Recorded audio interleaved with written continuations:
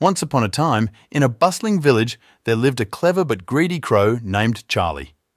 Charlie was always on the lookout for a quick and easy meal, often stealing food from the villagers' homes and farms. One day, as Charlie was flying over the village, he spotted a shiny golden necklace lying in the courtyard of a house.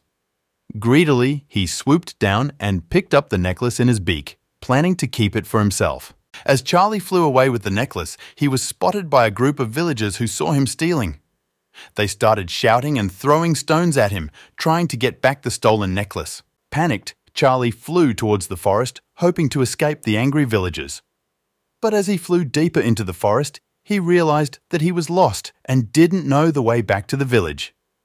Feeling scared and alone, Charlie remembered the wise words of the village elder. Greed leads to trouble, but honesty brings peace. Realizing his mistake, Charlie decided to return the necklace to its rightful owner. He flew back to the village where the villagers were still searching for him. With a heavy heart, Charlie dropped the necklace in front of the villagers and apologized for his greed.